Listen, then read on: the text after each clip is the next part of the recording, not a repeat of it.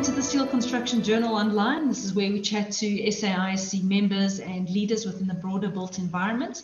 So I'm here with Gustav Rohde and Teddy Daka from Zutari. We're going to chat a little bit about the decision to move to a co-CEO role. Teddy, can you tell us a little bit about yourself, your story? Let's hear from you. Well, I've been associated with the group since probably as early as mid-2000s. When I started off as just a shareholder, became a director, then executive director, and as the business grew into global markets, I ended up being the global chairman of the business. But I retired off that role, and I'm back. Great. And Gustav, can you tell us a little bit about yourself and your kind of career trajectory within the group? Well, I've been with the organization my full career, so it's a full 35 years. I've seen it as a smaller practice, grew in Africa until it became very big, went international, global, and also I've been leading us coming back to Africa the year before last, 2019, and I've been the CEO for quite a while, and delighted that I can share this responsibility in the future. Great. So, gents, I'd like to just move on to my formal questions. What prompted the board to make the decision to follow the co-CEO route? It's rather unconventional. So, what was the thinking behind that? Yeah, let me give you how I understand it, and then Gustav can bring in from the person who has been on the board. But coming from the outside, when I look at the challenges that the market is facing, and this is not just in terms of the COVID pandemic, but you got to look at how complex and dynamic the market has become. You have to look at the geopolitical shifts that we're experiencing at the moment. Countries are becoming more nationalistic, and this has an impact on what it means in globalization. You have to look at, what's the declining infrastructure spend across the various markets around the world. Over and above that, as Gustav would show, what we're doing internally in the business, in my view, this required a rethink in how we manage our business. And since part of what we do is to co-create, the board thought maybe two heads are better than one. Gustav? Yeah, Denise, I think, although I was at the board at the time, Teddy's summarizing it quite well. We've been a consultant for 90 years, a consulting business, but the market is becoming much tougher, much more difficult, much more complex. Specifically, for us is in terms of geography, we've got offices right across the continent, but last year we also acquired back a business in the Middle East, which is extending our reach in terms of geography. It's important these days that the C-suite interacts with clients all across these geographies, so we had to strengthen our C-suite and specifically the CEO role. And then also we're in a journey of digital transformation, and some of these things are just making the challenge to lead a consultancy more difficult, and I think we've got a unique solution for that. Great. Teddy, what are some of the character traits, strengths, and experiences? And I'll ask each of you this, but let's just start off with Teddy. What are the character traits, strengths, and experiences that you bring to this new structure? Well, let's start first of all with both CEOs. I mean, if you look at Gustav and myself, we are all seasoned professionals with extensive local, regional, and global experience, and having worked at very senior levels. Both of us understand the built environment space. I mean, combined, I think it's about 50 years of experience between Gustav and I in this environment. So we come with this behind us, but then we also have our own individual flavors and skills that we bring through. I have a very strong digital skills expertise, having run and started a company within that space. If you look at where the industry is going, we have to digitalize our businesses. We have to think differently in how we can deliver value to our clients at a much, much lower cost because of depleted budgets, but still maintain the quality of the service that we have to do. I have a very strong turnaround strategist background, and challenging markets are spaces where I work very comfortably in. And if you couple that with my extensive network that goes beyond public and private sector, beyond one geography to a number of geographies where we would like to grow our business, I think I bring something to the table that is exciting to Zutari. Great. Gustav, do you want to chime in there? What is your kind of unique skill set or flavor that you bring to the partnership? I think it's a good partnership, as Teddy's mentioned. I mean, I probably prefer not to talk about myself, but I've been leading the business for quite a while. So I've got good engineering skills. I've led a business in terms of risk on major projects. I know the risks associated with that, and I've been in business for a long time. What I'm excited about is enhancing our business further or strengthening it with Teddy's skills. He's a seasoned businessman.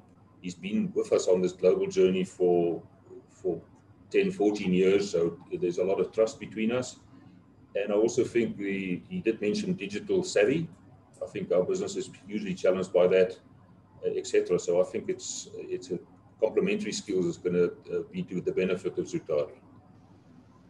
Gustav just said he doesn't like talking about himself. I will summarize him with a different angle. See, I've worked with Gustav for a long time. He brings really deep technical skills, but more than that, he has a tenacity to run large, complex, and diverse operations spanning multiple geographies. And that's something that I think we need to value, and I think which will bring something to bear on this business to make it a better business than what it is today. Great. So, Teddy, can you maybe elaborate on some of the key objectives you'd like to achieve in terms of digital transformation and technology and strategic partnerships, looking at the future growth of Zutari? Well, without first of all giving much of our competitive information, I'll brush at a high level and allow Gustav to go more deep into the operations. First of all, we need to think and prepare the business for post-COVID world. I think this pandemic, if anything, has managed to force businesses, governments, and civil society to think differently. How do we continue to deliver superior quality of solutions and services to our clients, whilst at the same time understanding that we don't have the deep budgets that can produce the margins that perhaps hitherto business has enjoyed in the past? In my view, we have to look across the entire value chain of how we operate and begin to digitalize every aspect of the business, because that's how you're going to use these new digital technologies to work better, work faster, work smarter, but also deliver quality of service. Gustav? Me specifically on digital transformation, I think the whole industry is going through huge change, in the sense that we all are exposed and starting to use significantly things like whether it's GPS, lasers, 3D printing, artificial intelligence, etc. So what we are all challenged by, and specifically Zutari is taking that challenge on head on, is the fact that it's not about just using these tools, but also transforming the way we use it, i.e. do things differently because of that. Obviously to the benefit of our clients and society in general. So I think that's one of our big objectives, is to use all of these benefits from the fourth industrial revolution to our benefit, but also change the way we provide our services to the market. Great. Anything further you want to add on that question before we move on? Are you happy? Well, you did say something about partnerships. Now, when I look at the idea of partnerships, we are good at what we do, but we're not good at doing everything. And that alone suggests that we need to collaborate and work with other people, whether it's internally or externally. What we need to be thinking about, and what we would like to do better than we've done before, is how do we create partnerships that are lasting and will really result in value being delivered to our clients. So we'll be looking at that much closely, not only in terms of what in South Africa we look at as enterprise development only, but really how do we deliver service to our clients and what kind of partners can we collaborate with to make a better life for everybody. Good. So maybe, Gustav, if you want to start on answering this question, then we can hand over to Teddy. Has instability in the local and Pan-African market built environment influenced your decision to pursue re-entering the Middle Eastern market? Can you just chat a little bit about what's been happening in your different markets? I would say no. I think the reality for us is it's rather the attractiveness of the Middle East market. Because from our African base and our skill base, we can really still export lots of our skills to that region. We don't want people to immigrate, we want to export our services. And also what's I think relevant here is that there's huge interest from the Middle East into Africa, into the different countries. A good example of that is we currently and we have been involved since 2017 in a major new airport in Rwanda called Bugaresa.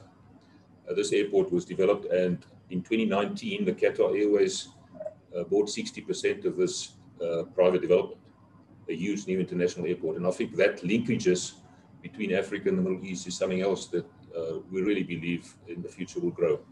Teddy, would you like to add anything to that? Yes, we don't really classify what's happening in the local, the Pan-African built environment market as unstable. Rather, we recognize that markets are tough. There's no doubt about that. But the infrastructure spend tends to be cyclical in nature. We are in the down phase and perhaps towards an uptick because governments, to revive these economies, will have to spend in infrastructure as they try and create jobs as well. So there will be an uptick.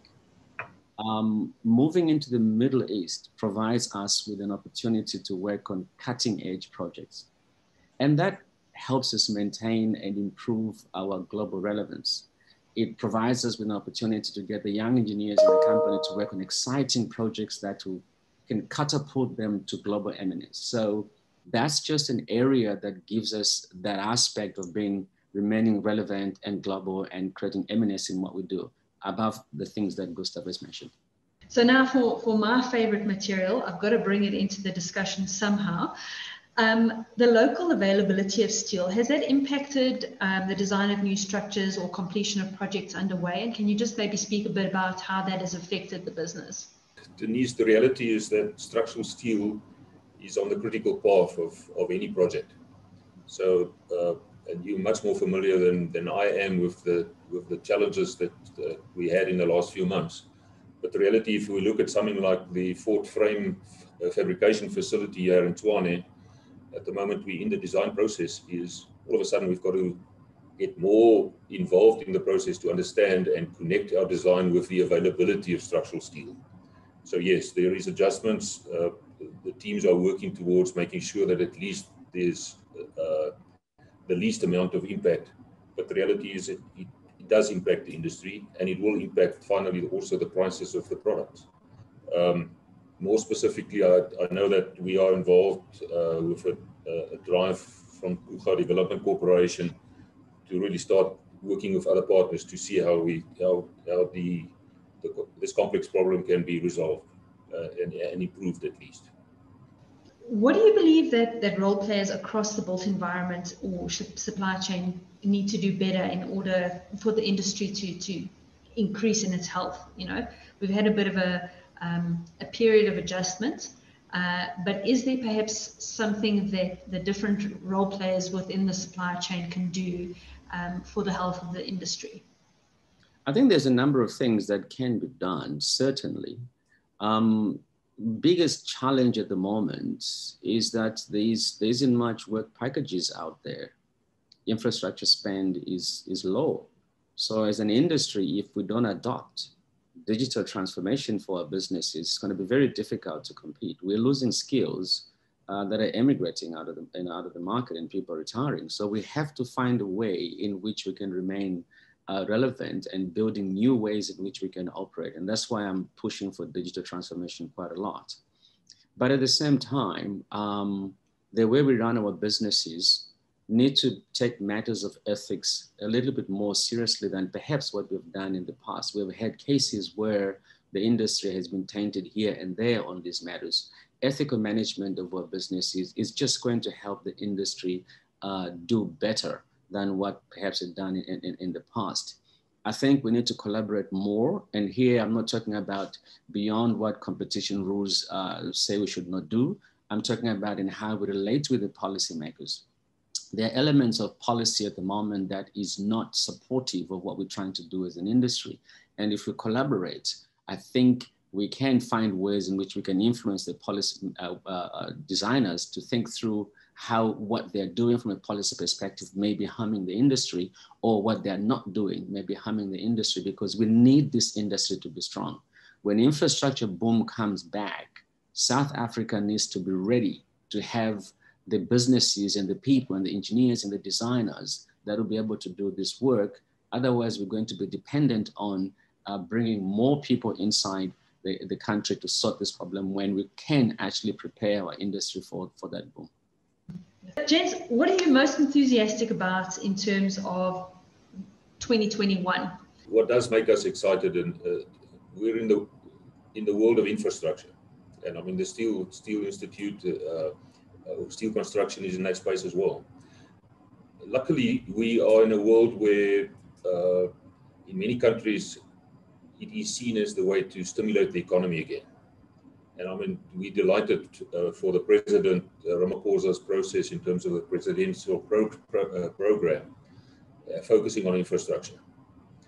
Yes, it's slow to happen, but the reality is we will make a difference in that. And that's making us excited about the next year. Teddy, any thoughts from you? I can only add to what Gustav has said. This pandemic, for a business such as ours, despite the fact that it's been horrible in many ways, is also providing a silver lining in the sky, because it now allows us to bring our advisory capability and advise governments and businesses in how we can actually redesign how we do business and how we respond to the pandemic and the post-pandemic world. That for me is exciting.